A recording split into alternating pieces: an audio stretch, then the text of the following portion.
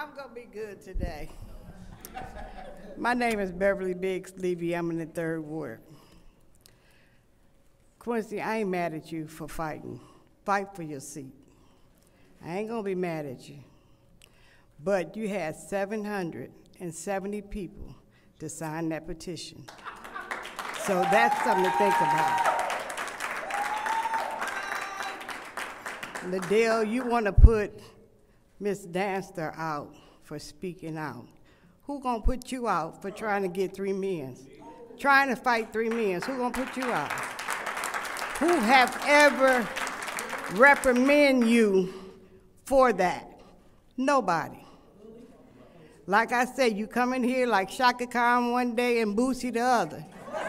But I don't know if anybody told you that haircut on the side needs to be laid down, baby.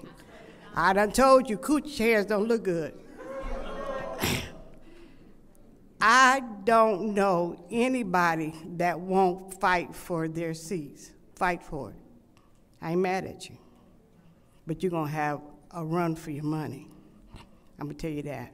Get up. Judy, we working on you. You are next in line.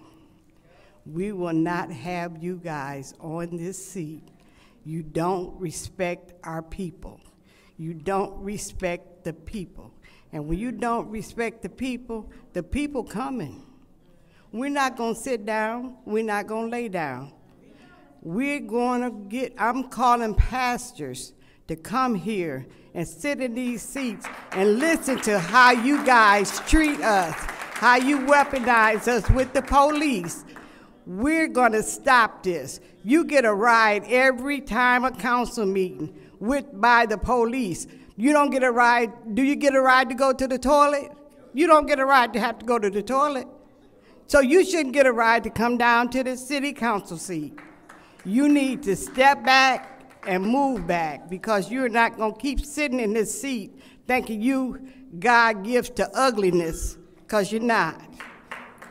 You're not. You're very ugly. Inside you are very ugly. And you try to wear that makeup, you need to get a towel and wash that garbage off your face and try to be what you is, the devil. You are the devil. And it's sad that y'all sit up here, 7th Ward, I can't wait till August. We can't wait. You have to go. You are a nobody. And it's sad. You are a very nobody. Y'all have a good day. Thank you. And it's unfortunate that the fact that you came to town and you was misinformed. That's fine. Go with one side of the story, but business of the city will continue to be conducted in an ethical way. So as we enter into the summer, we want to make sure that we are promoting a safe and clean summer. I encourage all gun owners to come to City Hall, get your gun locks. They are provided free at the Office of Public Health here, as well as with the Michigan State Police and with the Well of Hope. Last but not least, the city had a great time at the rodeo, and we're looking forward. Please. Okay, so my clock is ticking. I'm going to say this. It is unfair for her to, number one, she becomes argumentative, Ladel Lewis, with the audience. Doug went to 4 people's homes, put mail in the box. Let's talk about how dangerous Doug is. Let's talk about that. Talk about how dangerous that the Ethics and Accountability Board is scared because he went to 4 people's home, putting mail illegally in their box, just like you did, Ladel Lewis. Let's talk about the truth for a change, so you can become familiar with the truth. And then you're going to take a cheap shot at Beverly Biggs with the gun lock. How dare you? How dare you? That toddler died, and you're going to make a cheap shot as a mother and want somebody to feel empathy and sympathy for you. And you're going to put that up there. There's a special place for you. You are so wrong. Gonna make a cheap shot. A toddler lost his life, and you playing games and gonna talk about a mother. You a mother, all right, but not that type of mother. Thank you. Please put my 1 minute up, please. Ladel. I'm not quite sure what to do with you. Everyone knows that that gun lock that you put up and wiggled around the room was a shot. It was a shot towards my mother, and it was a shot towards me.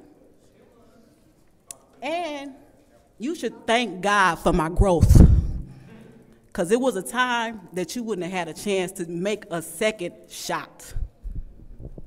But I'm not going to come up here, I'm not going to cuss you out, I'm not going to yell at you, I'm not going to scream at you, because what I realized about you, you feed off of that. You strive and you thrive off of chaos and dysfunction. You feed all of it. You every week you feed and feed and feed off of it. You're looking for something just to cause chaos and dysfunction.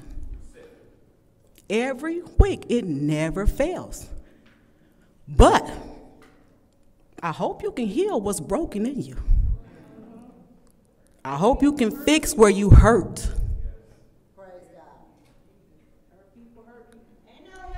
Because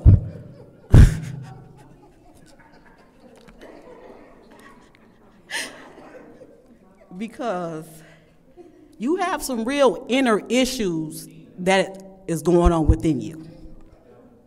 And I am not going to stand up here and I'm not going to stroke your ego and I'm not going to feed your pride.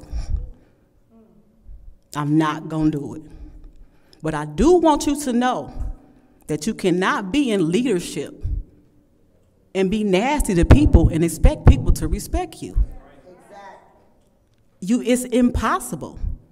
And as a Dr. Ladel Lewis, you should know that. I do want you to know that pride goes before the fall. Yes, it does. And your seat has an expiration date. You just remember that.